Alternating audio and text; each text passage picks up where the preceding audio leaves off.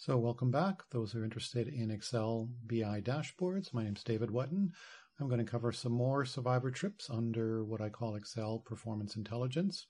And again, it's always about outthinking, outlasting, outsurviving. So survival tip number 4, stabilize your slicer lists.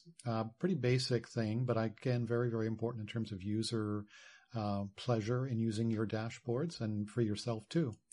Really, dashboards can be either locked in place so that the buttons stay exactly where they are, or you can let them sort dynamically. Depends on the list, so that's really the question you have to answer.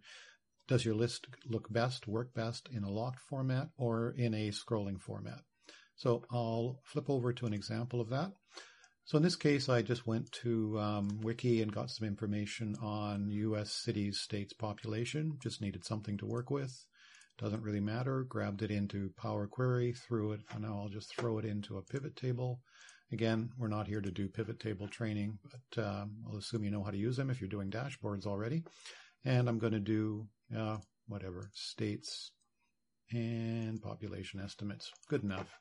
So I'm going to insert some slicers, like we always do. Do city and state. Now, one thing I notice almost immediately is size of the scroll bar. This tells me I see a big scroll bar. This list is relatively short. This one, tiny little scroll bar, tells me, oh yeah, that's going to be a long list. So chances are I might be able to make this fit onto one screen, which I would much prefer because then I can see everything that's going on and I can see all the states. And that can be very helpful to when I'm studying the data, is if I can actually see what's going on with the other bits. This one is simply too big.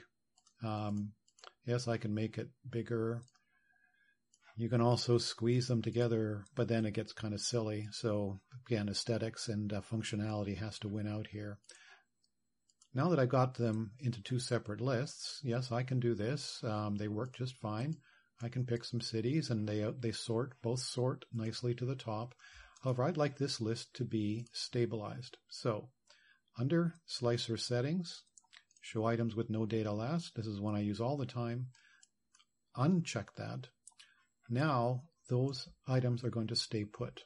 In other words, the list that's showing here will remain alphabetically driven. There are other ways to change it, but once you set the format, it stays in place. This other list, of course, which is way too long, if I locked it, then I wouldn't see the ones that are showing up down below. So that's my decision. I want this list to be locked and everything to stay as is. And of course, as I should know from my last example, stop that from moving around. But anyways, taking my own advice. So that's really all I had to show you on this one. It's a crucial function you can decide on your dashboards. Well, so once you set them up, make your decision whether you want people to see all of the choices, because that'll help when they find blank choices, or do you need to scroll it because the list is simply too big.